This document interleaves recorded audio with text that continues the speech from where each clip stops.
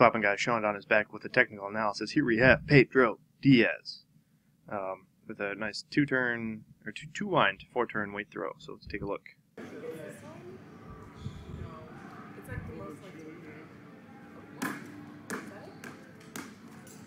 Okay, so overall I really like the look of the throw.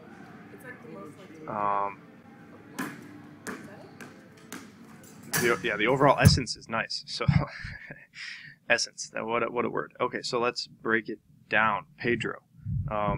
So I can't tell what weight this ball is, but you move with it pretty well. As most people know, I'm generally not a fan of winding the weight, let alone winding it twice. I mean, you do a good job of transitioning one wind into the other. Like, you actually use the both winds pretty well.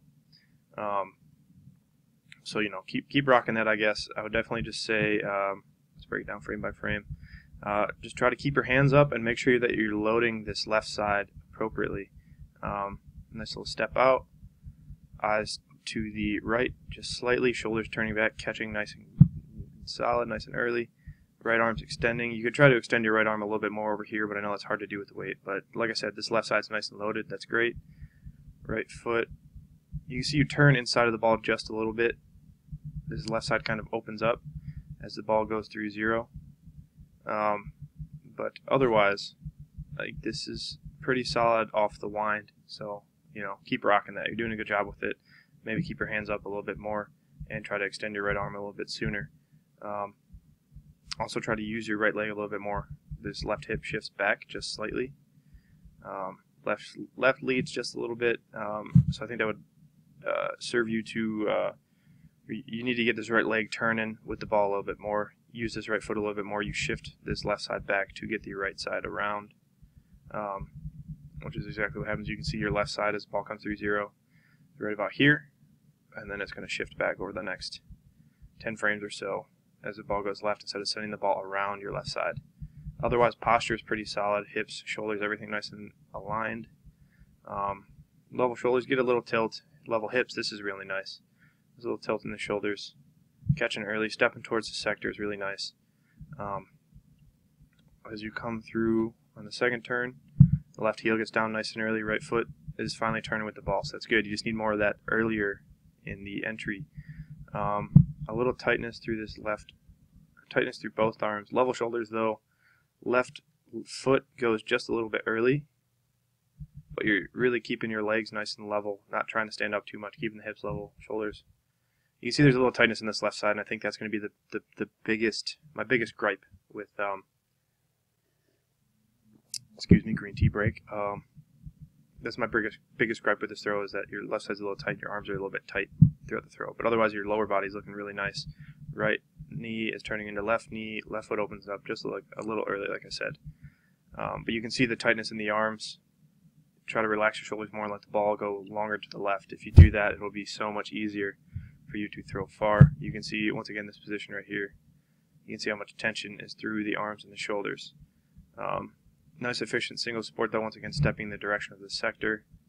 Looks like you come down on the heel, sort of, or at least flat-footed, but then you do a good job of turning out of it. Once again, that left heel gets down nice and early, which means you can work the ball nice and long.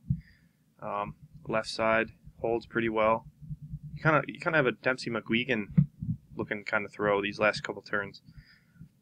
Very good job staying down. Right leg is doing an incredible job working here. So once again, like I said, in the first turn in the entry, try to get this same motion, sending the ball around the left side. I think you could hold this left side just a little bit more and let the ball pass. I think, yeah, so try to think about holding this left shoulder, left hip, left knee. Hold it and send the ball wide left around it. The only way to really do so is to let the ball go. And like I said, with that, just the tightness through the arms, it's hard to do that because you're always in control. You never let the ball go free out to the left. Right leg, right foot's turning really well still. Left side comes out of the way. A little tilt in the shoulders, but another good step towards the sector. Once again, with that kind of flat-footed sort of thing, but then your right foot, once again, like I said, is turning really well. This is once again some kind of textbook turns, at least through the lower body. You can start to see the upper body start to tighten up more right arm's getting a little bend in it, left side, left shoulder's getting a little bit higher. You can see some tension through there. And you see the right hip come around the left. That's a very good turn. Left shoulder shifts back just a little bit because of the tightness through this left side. But that right hip going around the left is really nice. Really good turn. Really good turn there. Nice textbook posture. Like I said, your posture, your lower body is really nice throughout this entire throw. I think you just need to relax your upper body more. Right side works through. Coming up through the ball. Really nice finish. Really nice throw overall, Pedro. Like I like this throw. If my throw looked like this, I'd be pretty happy, barring the tight upper body. So, one more time through it after a little green tea break once again. All right, so the winds are good. You do a good job setting up that left side. Like I said, try to reach your right arm out more over here to the right more on the entry rounds towards 270. Keep turning the shoulders back and get that right leg to turn more. You see your right leg really gives to the ball in these few frames. Use your right leg to send the ball out left. The more right side you use, the longer it's going to get out left, the better feeling you're going to have. Another recommendation in general, if you aren't using some sort of tacky, meaning toss and sauce, tough skin spray, stuff like that, those two are my favorite. Toss and sauce is by far my favorite from throwbros.com. Use some of that and put it on the inside of your right hand and the outside of your glove, and stick your hands together so that way you can relax them more and just keep crushing this lower body, keep working that lower body well, and you'll relax the arms.